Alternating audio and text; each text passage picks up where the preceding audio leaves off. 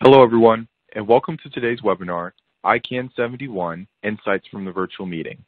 My name is Tariq Hopkins, and I'll be your moderator. Joining us today is Gretchen Olive. Gretchen is the Director of Policy and Global Domain Name Services for CSC. For nearly 2 decades, Gretchen has helped Global 2000 companies devise global domain name, trademark, and online brand protection strategies, and is the leading authority on ICANN's new gTLD program. And with that, let's welcome Gretchen. So hello, everybody, and thanks for joining us. Really appreciate you taking the time. As usual, we have a pretty packed agenda.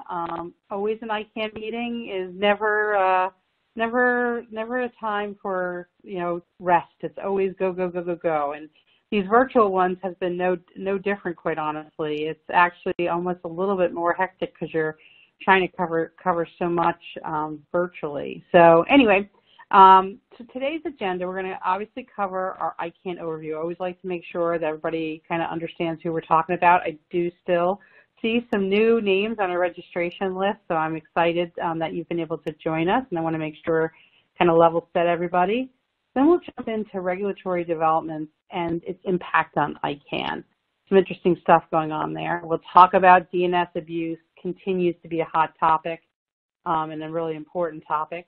We'll also go through the ICANN policy development process updates, give you the latest on where the EPDP stands, the rights protection mechanism PDP stands, the subsequent procedures PDP stands, as well as the transfers PDP. That's a new PDP that's just recently gotten underway. Then we'll kind of cover things off by talking about the GAC and kind of what their thoughts and concerns are this meeting, along with my usual predictions around like what's going on with the new gTLD round 2. I get asked that question. It's like every week still, when is that going to happen? Is that going to happen? So we'll cover kind of some developments around that and my latest prediction, if you will, for new gTLD round 2.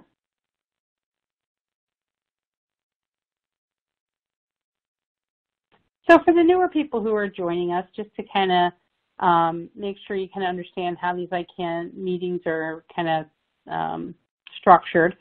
ICANN has 3 public meetings a year, and they call them meeting A, meeting B, meeting C. They kind of happen about the same time each year, time frame each year. We're in the meeting B cycle, which is a policy forum. It's typically a shorter meeting, 4 days.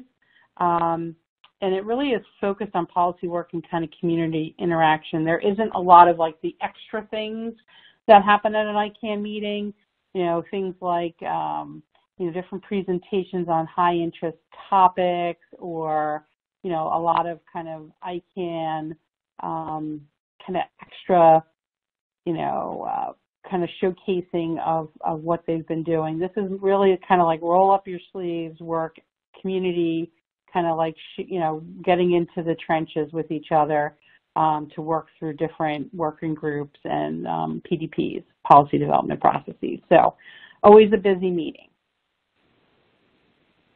Now, in terms of kind of ICANN is the Internet Corporation for Assigned Names and Numbers.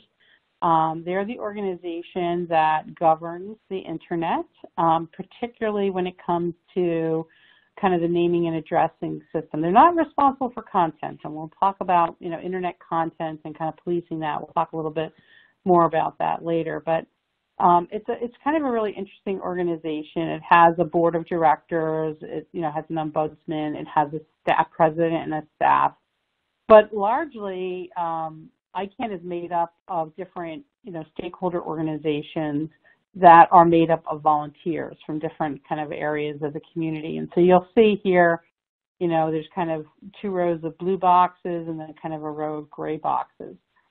We tend to spend most of our time talking about kind of the big blue box in the middle, which is the GNSO, the Generic Name Supporting Organization. And this is where a lot of really important policy work and these stakeholder kind of groups, where some really important kind of bottom-up consensus policy work gets started, and then it kind of bubbles up through to the different, like, GNSO, in this case, the Generic Name Supporting Organization, kind of to that council, and then once it gets through there, it will go up to the board for consideration. So, the GNSO is where we spend a lot of our time and focus, because that's where the contracted parties, the registrars and the registries, as well as like the intellectual property group and the business constituencies and other kind of important stakeholders in the internet for commercial purposes kind of really sit. There's also these gray boxes you'll see, and we'll mention a few of them here today during our kind of session. We'll definitely talk about the really darkest gray box, which is the Governmental Advisory Committee, often referred to as the GAC, as well as the Security and Stability Advisory Committee. These kind of organizations or groups in the gray, they are advisory. They advise the board, and they typically kind of come at things from a more kind of public policy, technical expertise kind of viewpoint. They don't necessarily get in the weeds, although some of them are getting more and more involved in sort of like the early stages of the policy development, but they definitely are looking at things as they're coming up for board consideration and letting the ICANN board know kind of what they think is missing, what's good, what could be potentially tweaked, things like that. So, it's, like I said, made up of all these volunteers that come from really all over the globe. And this past ICANN meeting, even though it was virtual, had over 1,500 participants, something like 150 different countries represented. So it's a pretty diverse group, not only from geographically and kind of from a cultural perspective, but also from kind of an agenda perspective. So consensus is hard fought in the ICANN world. All right, so with that foundation set, I want to first kind of talk about a bunch of regulatory developments and kind of what's kind of happening as that relates to ICANN. I think when the GDPR, the General Data Protection Regulation, came on the scene in like 2016, 2017, it really caught a lot of people in the community, quite honestly, by surprise, if that's possible with something as important as that. But, while the kind of in the EU, they were, working and talking about the GDPR for quite some time before it got kind of enacted, and then, its enforceability became enforceable in May of 2018. It was, there's all this work going on in the ICANN policy world around the WHOIS and accuracy of WHOIS and what information, things around like privacy and proxy, registrations and, accessibility and viewability of WHOIS information. This is, WHOIS has been an issue in the ICANN world, oh goodness, since I started following this over 20 years ago. And, when the GDPR, for years, ICANN kind of almost ignored or scoffed at the different national kind of privacy laws that were out there. And it's just, as part of their contract, this public display of WHOIS information was just required. It was required to be collected by the registrars and provided, in most cases, directly to the registries, and it was to be published and searchable in a free and public way. And, it was, when GDPR burst to the scene, it was like, whoa, we actually got to do something about this. And it kind of set ICANN on fire in many ways. And we wound up with sort of a temporary specification, like a temporary policy to give the community more time to work on a more permanent policy for WHOIS. And what's happening again, and I think this is just, it's going to, quite honestly, I think, get more and more to be the case, is that there's a lot of discussion going on, at a national level, at like a, European Commission level, about many issues affecting the internet. The fact of the matter is the internet has become a critical resource to countries from both an economic perspective, from a social perspective, from operational perspective, and, it is something they are very interested in making sure, there's the proper protections, there's the proper frameworks. And so there's just more and more kind of regulatory activity around the world on this stuff. And so, right now there's some regulatory developments currently what I call percolating, particularly in the EU, that really have direct impact on the work that's going on at ICANN. The three specifically I'm talking about, and they're often, I've heard them recently called as like the trifecta, but it's the Network and Information Security Directive 2. This is like an update or revision of the initial NIS. So this is NIS 2. The Digital Services Act, or the DSA, and also the Convention on Cybercrime of the Council of Europe. This is often referred to as the Budapest Convention. It's a treaty, and they're looking to kind of add to that, kind of an additional kind of part to that. So, these things are very actively being worked on and discussed outside of ICANN, and all three of these have potential significant impact on ongoing policy work and existing policy at ICANN. So it really continues to highlight kind of the three problems that ICANN has of like timing. The timing of this all is like, how do you line this up? Really impossible, quite honestly. Representation is can ICANN represent, all in the community? Probably not. Who should represent? Do the different, constituencies or working groups, as they're called these days, are they, all equally prepared to meaningfully participate in these discussions and represent the kind of groups that they kind of represent in the ICANN community?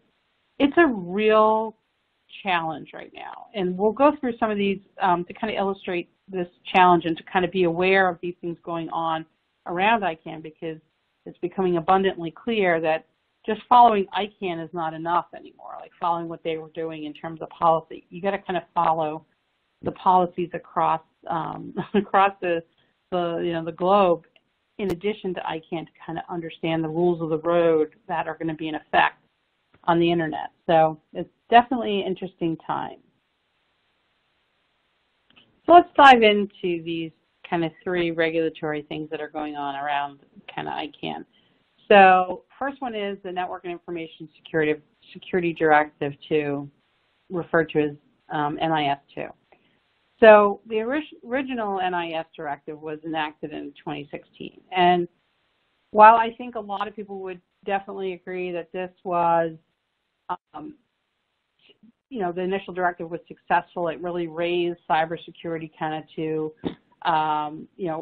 everybody, not only just their attention, but like put some basic rules around, how providers could ensure critical infrastructure and sort of have appropriate security measures in place to manage cyber risk. But it was early days still.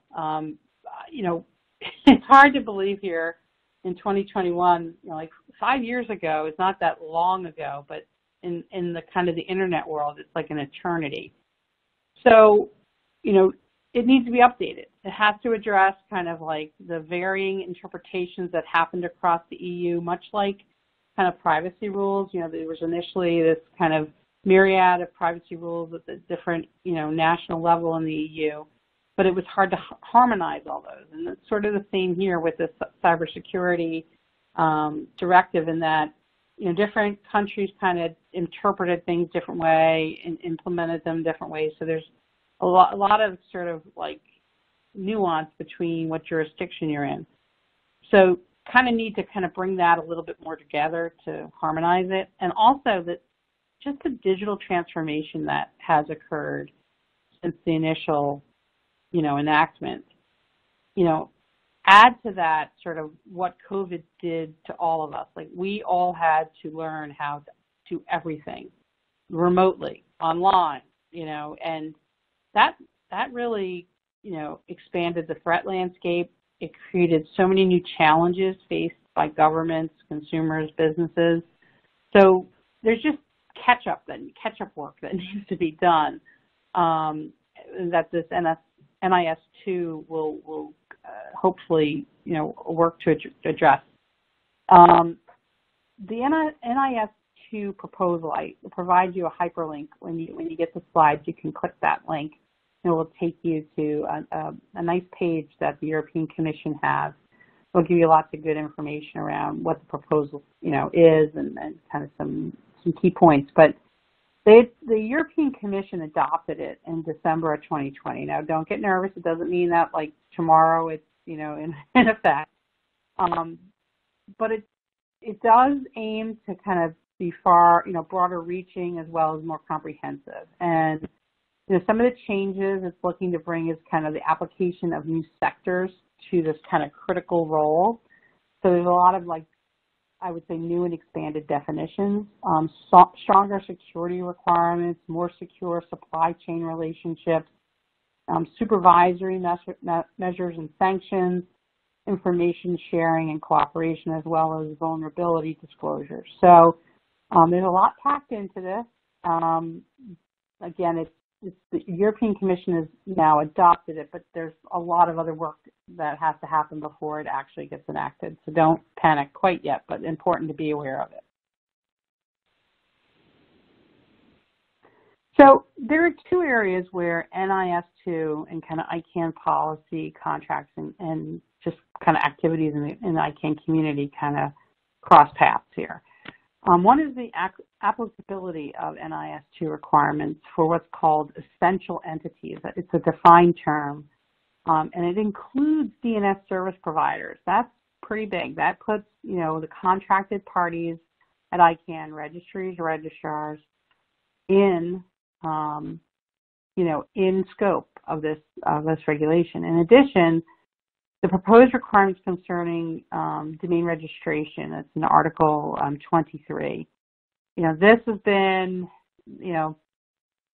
kind of like all the focus between DNS abuse and WHOIS. This has been really the focus of every ICANN meeting over the last 2 years. When the GDPR was enforceable starting in May of 2020, we all saw that WHOIS go relatively dark, at least the bad guys. We no longer, had to worry about their information being, published. And, it's definitely, these are, existing contracts and policy work. So this kind of new wrinkle outside of ICANN really starts this kind of chicken and egg discussion of, should ICANN sit around and wait for this to all sort of the NIS2 to sort out before it does, finishes up its policy work? Or, should they just go forward and then once this comes out, they might have to kind of do a redo? So, the timeline, when I mentioned on the prior slide, don't panic, it's not, in effect right now, NIS2 is not in effect now, is, this proposal was approved by the European Commission. Now it's subject to negotiations between what they call co-legislators to come to a final draft. So, they'll be working with the different national governments, et cetera, to kind of come to final draft. But once it's agreed and adopted, member states will have about 18 months to kind of convert it into their local law, transpose it into their local law. So this is, tricky, very tricky, because, we could sit around and delay, but, the internet doesn't turn off. So, what do you do? So if you want to, I supply here a link to the comments that ICANN submitted regarding this. And quite honestly, the impact on the WHOIS EPDP, all three phases, that is, there's a big question mark. How does this get completed? How does it get implemented with this kind of happening in the background? We're gonna find out, I guess. And then we have the Digital Services Act. The DSAs basically, in response to the growing concern over the role and kind of responsibility of online platforms. I know here in North America, there's not really a day that goes by on the news that we're not talking about the different online platforms and, what, who's going to, onto Capitol Hill to testify or to be questioned, or there's just a lot going on about, like, how do you regulate this? Do you regulate kind of online platforms? How, what, the influence that they have is pretty immense. And so there just is this constant kind of feeling like there needs to be some guardrails. And so this DSA will introduce obligations concerning illegal content that will apply to digital services providers that offer services in Europe, regardless, though, of whether they are established in Europe. And so a lot of the internet services and platforms, they don't know borders. They're not just contained into a particular country. So, they're very these laws have to be extraterritorial and to kind of be able to do what they're intended to do. The proposal also attempts to clarify the rules for kind of conditional exemption from liability.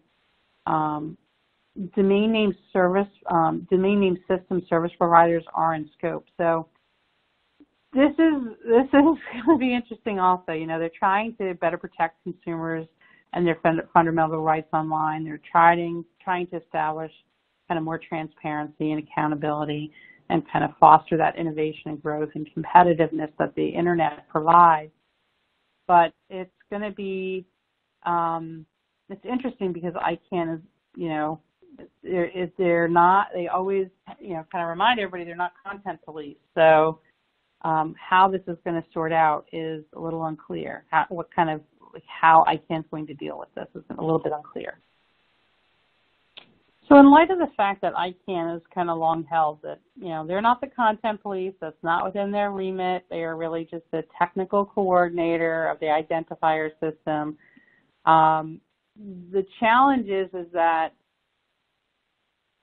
like it or not, there's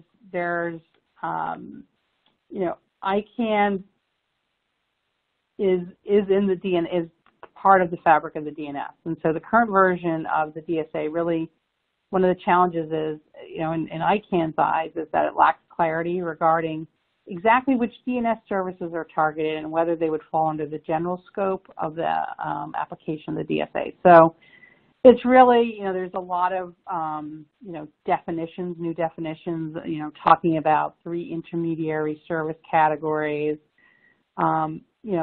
There's more that needs to be fleshed out there. There's also concerns around, like I said, the liability exemption for third-party content when it comes to DNS services. So, what impact does that have on ICANN, ICANN's scope, ICANN's contracts and compliance?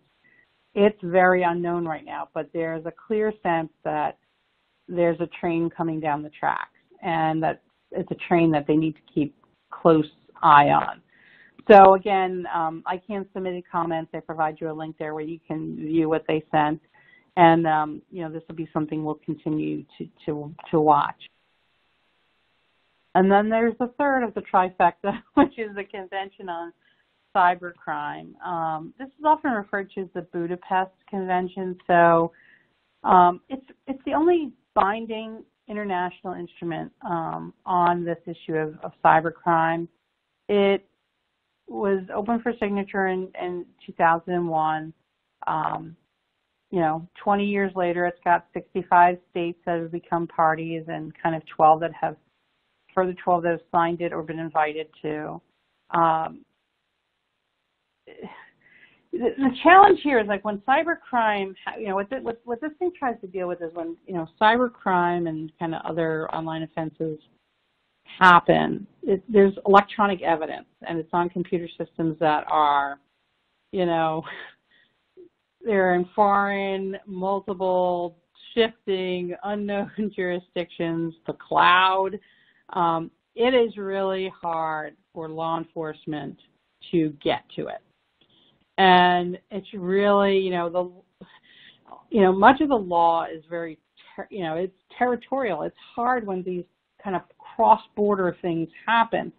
And, cybercrime is like the biggest example of the challenges where, bad guys do bad things, and they have data and systems everywhere, and getting access to that and getting that evidence is really, really, really difficult. So they've drafted this, what they call the second additional protocol to the convention.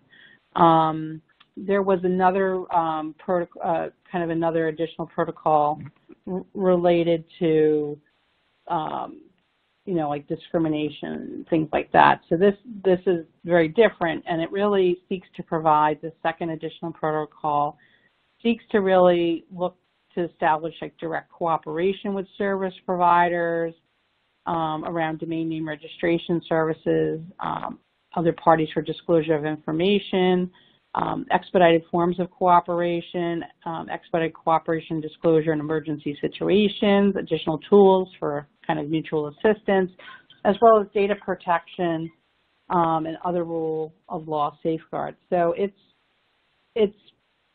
really trying to get to enable better ability to kind of cross-border collect evidence and kind of get justice in these cybercrime situations.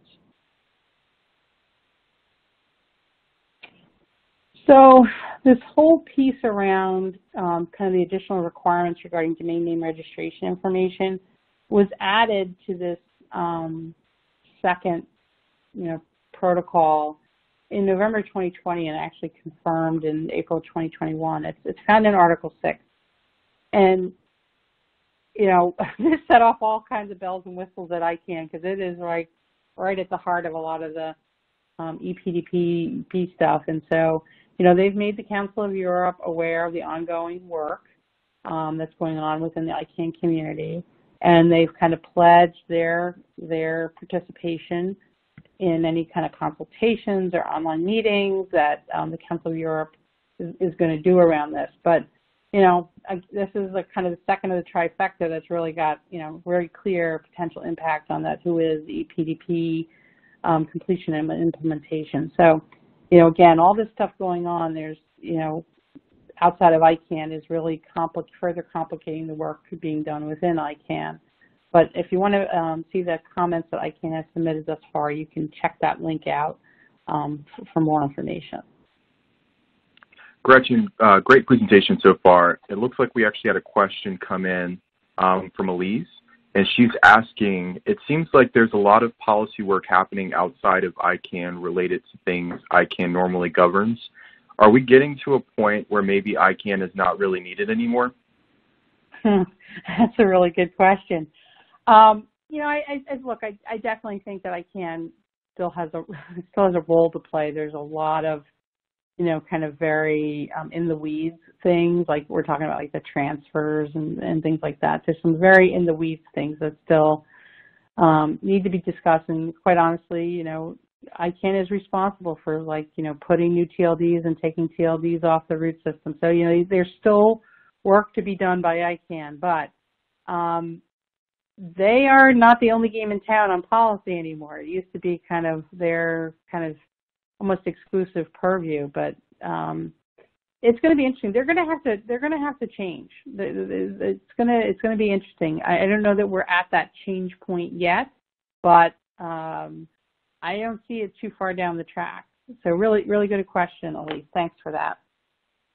All right, so let's one of the reasons I wanted to go through those kind of policy things that are going on around ICANN, in addition, and how that's kind of impacting policy work, is that I mentioned earlier, there's kind of like two big topics that continue to take all the air in the room at ICANN, and one of it is WHOIS, the other one is DNS abuse. The DNS is being abused. It's a chronic and growing problem. It's only magnified by outside events, and COVID has been like example A. Their challenge is that it seems like, I was reading something the other day, and I couldn't agree more with this author's perspective, is that it seems like everything that's bad that happens on the internet is like tossed into the bucket of DNS abuse. But when you really look for like a universal definition of DNS abuse, there really isn't one. And really what qualifies as DNS abuse is something I think we really need to all agree on somehow. But it is getting to be quite a big bucket. And look, you don't need to, look further than many of the headlines, but, look, cybercrime is costing the global economy trillions of dollars. It's estimated this year to be $6 trillion. But, it's just a growing problem, and it's growing exponentially. And so this is a big issue in the ICANN world, and it's something that, these regulatory developments and this issue and WHOIS are kind of all, intertwined, and it's really hard to look at any one of them in isolation, because you have to kind of have this bigger picture view of it all. So hopefully we're helping you get that. So, the question I ask myself all the time, and, in conversation with colleagues and other people in the industry, we're often kind of looking at ourselves and say, like, all right, we all know this is a really big problem, but really what is being done about this? And so in the ICANN world, it's really, it's a patchwork approach, just to be honest with you. There's a lot of questions about really, is this within ICANN's remit? Is this a problem that's too big for just ICANN? What impact can compliance effectiveness have on this? Are there the right, kind of tools available? Are the tools they have adequate? What kind of coordination is kind of required? Is it necessary for ICANN to be kind of like mandating that coordination, or should industry players just kind of voluntarily do that? So it's a bit of a hodgepodge. Definitely most feel like ICANN and the contracted parties really need to do more to combat DNS abuse. There are some glimmers of hope, some things going on. I would say none of them are a single bullet, like a silver bullet, but there's a joint effort just underway involving the registrar stakeholder group and the registry stakeholder group to create a trusted notifier framework. It's this kind of sense, these kind of almost like cooperation agreements, that there's a recognition that there are certain parties that, they're not going to just spam you, that they can be trusted and are kind of proven to be reliable notifiers of bad activity, and sort of like, how do you handle that? There's a lot of those kind of agreements that already exist. There are some registries that, kind of already, offer that kind of cooperation. Nominet is one of them. We see donuts on some of them as well. So, it's a start, but it's not going to be ICANN mandated. This cooperation is really kind of happening, yes, during ICANN kind of activities and discussions, but it's not really an ICANN mandated thing, and it's quite honestly voluntary. The GAC is also, this is a very big issue for the GAC, and they actually have within the GAC the Public Safety Working Group, the PSWG, and they've been trying to work with different groups as well. So like they're working with the registry stakeholder group on a framework related to like domain generated algorithms that are associated with botnets and malware. So there's these algorithms that, will just create hundreds of domain names for that are associated with botnets and malware, and it is a challenge. And so, they're trying to work with the registry stakeholder group to build a framework on how to kind of better deal with that when they're discovered. There's also work being done with the messaging, malware, and mobile anti-abuse work group. They've recently done a survey of cyber investigators and kind of anti-abuse service providers to really get an understanding of how, when ICANN had to implement the temporary specification when the GDPR became enforceable in May of 2018, that impact was pretty significant related to domain name registration data access and the anti-abuse work and investigations that are done utilizing that data. So they've been working together, looking at the results of the survey, as well as kind of looking at, cooperating and talking with individual national governments to kind of solicit ideas on possible approaches. Japan did a presentation at the ICANN meeting, which kind of like set out some things that they think can be done to kind of improve compliance and improve, mitigate abuse. There's also, work being done in the CCTLD community. They're looking at new rules that they can potentially impose. It's a lot. Like I said, it's a patchwork approach. It's not one silver bullet, but there is work being done. The question is that, is it enough? And will it ever be enough? And, what really needs to happen? And, in a lot of ways ICANN is, suggesting like they're not the answer, that this needs to be kind of through policy, and regulatory work, that this is, better cooperation among, different countries and organizations is going to have to occur. So it's continues to be a hot topic, and one for which there's not any quick answers. So another thing that is happening around kind of like the DNS abuse issue, and it's kind of being looked at as kind of an important activity, is the Security and Stability Advisory Committee recently published, it was late January, their what's called the SSR2 report. And this report was really looked at as was really being anticipated and kind of hopeful that it could be a potential roadmap for a path forward for ICANN on how to help mitigate DNS abuse. Like, as I said, ICANN does not believe that they are the kind of like going to be the ones that come up with all the full solutions, but they feel like this technical advisory group can really help, focus their efforts on things that can have a meaningful impact. So my prior ICANN webinar on the meeting in March, I kind of went through at a high level kind of the 63 different recommendations. They kind of fall into kind of four, areas, and I list those here on this slide. But, the board is getting ready to do final deliberations on this. They have to complete their work by July 25th under the bylaws.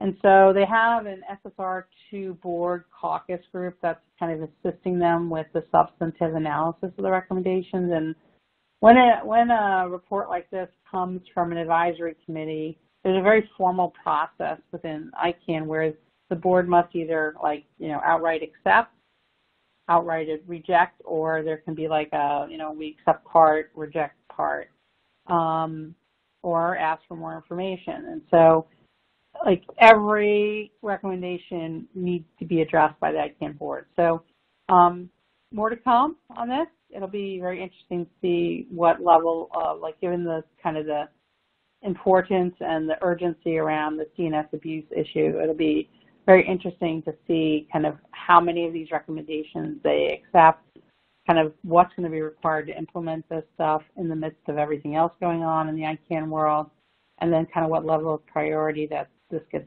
put on. It'll be interesting to watch. So let's move on to some policy development process updates. First one up is the Expedited Policy Development Process, or the EPDP. I think, as everybody knows right now, this was, the GDPR, the General Data Protection Regulation, became enforceable in May of 2018, and it really set the ICANN world on its head. A temporary specification needed to be issued to kind of deal with kind of transfer and WHOIS issues. And that is kind of like what set off this EPDP process, which quite honestly is the first expedited policy development process that was initiated in ICANN's history. Now, mind you, we're here almost 3 years later, so I'm not quite sure how expedited it's really been, but nonetheless, the first expedited policy development process. So for some of our kind of newer registrants to this webinar series, here's a bit of the history around the EPDP. I think the key to understand is that it was broken down into 2 phases. They have gotten to the final reports on phase 1 and phase 2, but we're still in a bit of a holding pattern. So phase 1, it was expected that their work, the implementation review team's work, based on the EPDP phase 1 report, final report, would be done by now. It's moving at a glacial pace, and I think by now on this webinar you kind of understand why. A, there's a lot going on. B, there's a lot of outside forces also, and there's also just there's a lot of just questions of kind of the subsequent phases, phase 2, and what you'll hear about in a second, 2A, that kind of the answers to those things would be helpful to phase 1 implementation. So as I said in the prior slide, not a ton of progress been done on the implementation of phase 1. Phase 2 is also has its challenges. It's just, a lot of the recommendations that came out of that report, there just wasn't a lot of agreement. And, particularly the SAC and the IT and business users kind of constituencies or stakeholder groups had some very significant concerns, and the GAC also. So it continues to move very slowly. And since I mentioned the GAC and their concerns, here's just a reminder of their concerns around the EPDP phase 2 final report. And, even though there was a lot of contention with the initial recommendations, with the recommendations from the EPDP phase 2 final report, there were also, on top of sort of all the disagreement, there was also unresolved, what they called kind of overarching issues. And this morphed into phase 2A. Just let's call it phase 3. I don't know why we're trying to kind of hide that it's yet another phase, but nonetheless, really the issues that were unresolved related to kind of how to differentiate between natural and legal persons in terms of the registration data handling, and then also the feasibility of a uniform anonymized registrant email. So those issues they couldn't even get a little bit of agreement in the phase 2. They got kind of bumped into a phase 3. The initial report on that, well, I'm gonna be correct and say phase 2A. So an initial report on phase 2A has now been published, and in the interim, ICANN is also launching their new operational design phase process prior to ICANN board review and approval of the phase 2 recommendations. And, so there's just a lot going on still with EPDP, not a lot of progress. It's interesting, ICANN did issue just a few days ago, earlier this month, they issued a questionnaire. I guess that's what they're calling it, a questionnaire to get further input on the access model that they kind of prescribed or recommended in the phase 2 report. And, many people in the community feel like it is so unworkable, so cost prohibitive. The GAC is really concerned, particularly around the cost issues. So ICANN, in a smart move, I think, issued this questionnaire, get some additional feedback, because their operational design phase, which is kind of a new thing they've kind of added to the PDP processes, before they kind of approve everything, they want to understand what it's going to take to implement this, get some real hard data, kind of scope out some cost and work effort before they go and approve it and say it has to be done. So this is all new, and again, just going to take more time. It's just going to take more time. Not really quite sure how it's going to end, to be honest. Gretchen, great presentation so far. And folks, we're coming up on the tail end of this presentation, but we also had another question come in from Larry, and he asked, do you think the SSAD ODP is going to find what has been proposed is not workable or cost effective? If so, what happens? Oh, wow, that's a great question. First of all, Larry, congratulations. You've mastered acronym soup of ICANN. You got all those acronyms great. What does happen? It doesn't start over. I mean, like, I think, some people say, like, I start all over again. That's not going to happen. But there are a lot of groups kind of in the ICANN sphere that have some kind of proposed alternatives that they think could be more cost effective, could work better. I do think there's a chance, I do think there's a real chance, in fact, that we find that SSAD is not the right solution to the problem we have, and that one of those other solutions winds up having to be kind of vetted, discussed, and then obviously implementation. So it's going to elongate things further. That's what's going to happen. But I don't know that there's any like clear defined path like what would happen if this all kind of blows up. So more to come, I guess, is the answer. But thanks for that question, Larry. All right, let's like as Tarek said, we're at the tail end here, and we'll probably go quickly here for this kind of remaining stuff.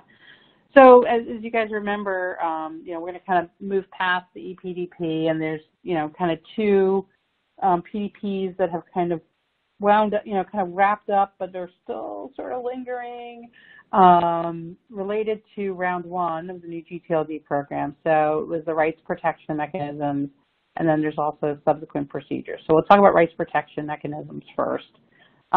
This was another kind of multi-phased PDP that happened, and we've gotten through both these phases. Well, actually, they haven't gotten through both phases. Misspoke there a little bit. They've completed phase one. Phase two is about the UDRP, and we'll talk about that in a second. That's, I think, going through a little bit of a rescoping, but we've pretty much got to the final report on phase one.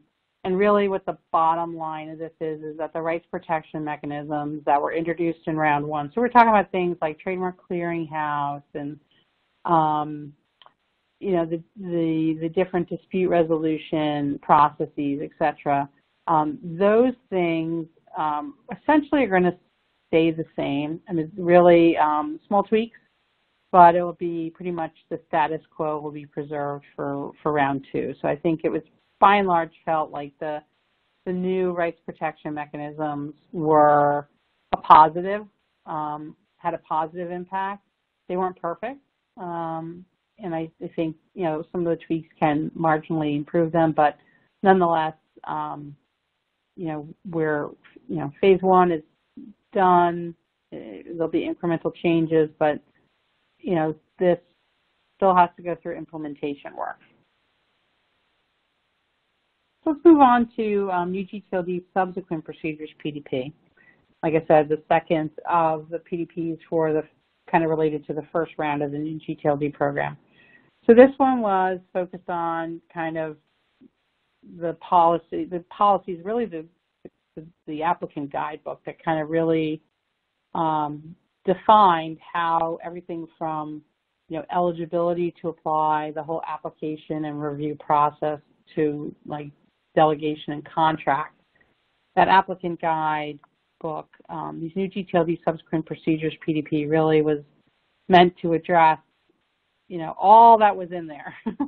And it had lots of kind of separate topics, work tracks, but really, is a pretty comprehensive kind of, review of kind of how the new gTLD program round one unfolded.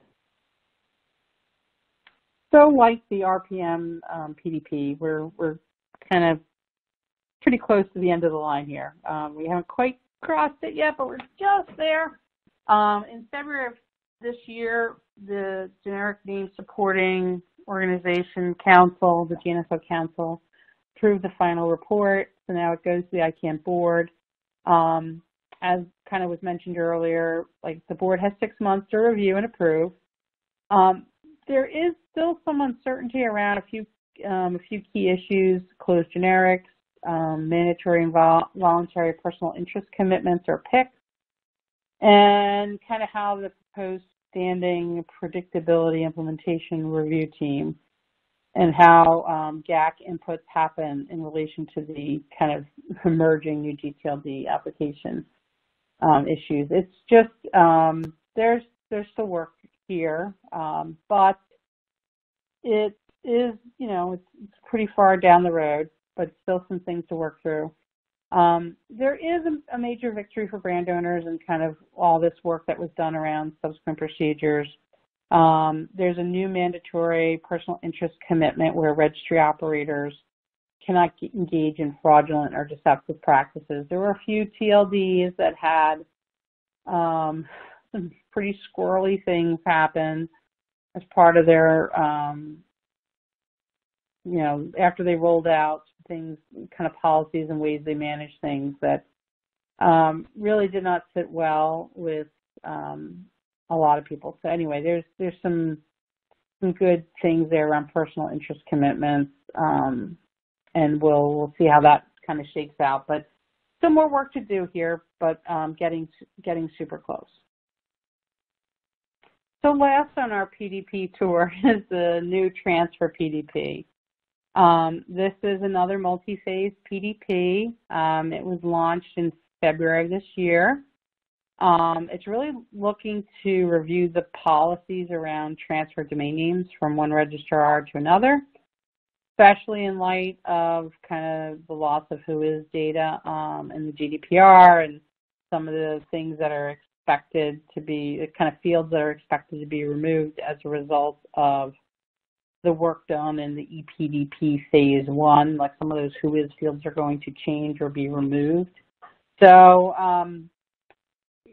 still early days on this PDP, but they've kind of broken it out to these phase 1A, 1B, and phase 2. 1A is where we're going to really work through kind of the form of authorization and authorization code issues that kind of the GDPR has left in its wake. What's been really hard is that losing that email when registrars initiate transfers, we're not able to send that form of authorization like we were to the losing registrant. So, it's caused some definite changes and challenges and quite honestly created some new risks. So, looking forward to this one. I think there's some things that can be improved. And phase 1B will be related to change of registrant, which often happens as part of the transfer or around the transfer process. And then phase 2, transfer dispute resolution policy and ICANN approval of transfer. So like I said, still very early days, but something that's very, it is on our radar and something we'll continue to report out on. Let's just move now to kind of, as you're coming down the home stretch here, let's just talk about the GAC. That's the Governmental Advisory Committee. Really growing group within ICANN. Again, they're giving advice to the ICANN board, and their membership is increasing pretty rapidly. As I often say during an ICANN webinar, is keep your eyes on the GAC. They, like I said, membership is rapidly growing. Their power and leverage continues to evolve. They are very diligent and very methodical. and they really do a great job in many respects of keeping ICANN and the ICANN community on the straight and narrow.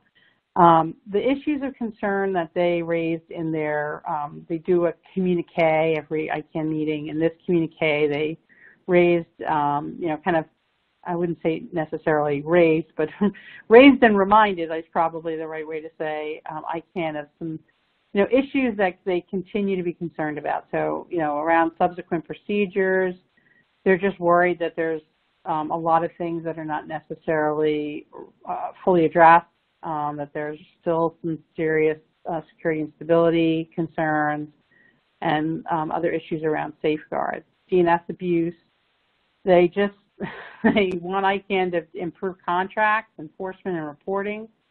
Around accuracy of domain name registration data, they just, they will continue to harp that they need to get that right. ICANN needs to do everything it possibly can to make sure whatever WHOIS is out there is accurate.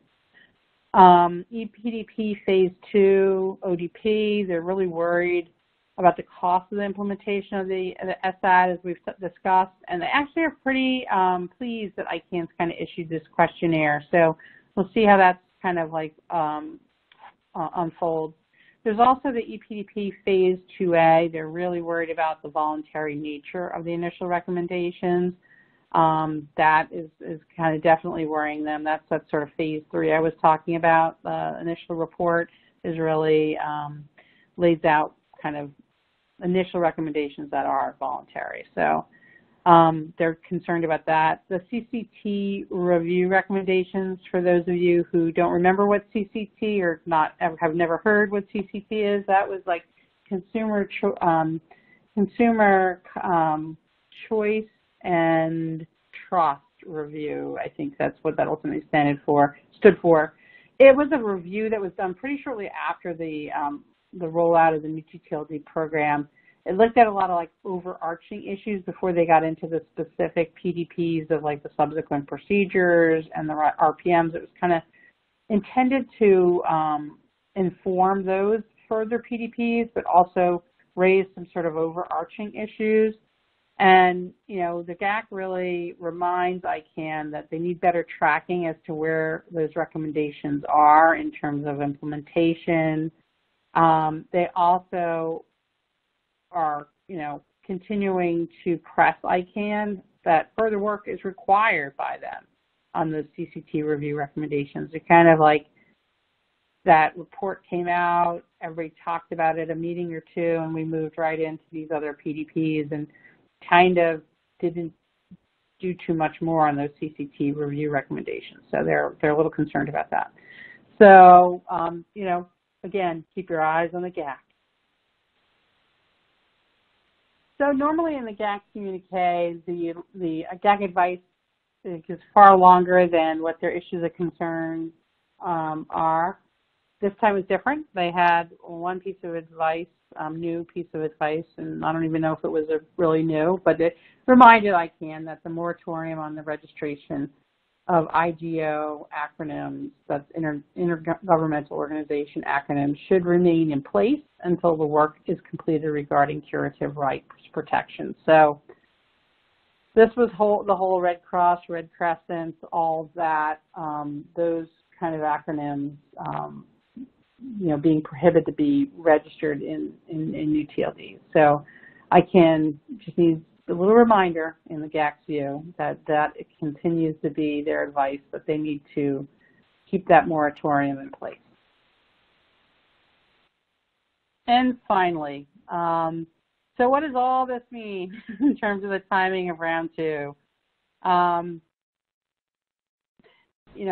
There's still so much that needs to happen before round 2 will get off the ground. I know there are people who want this to happen quicker, mostly the consultants out there. There are some brands though.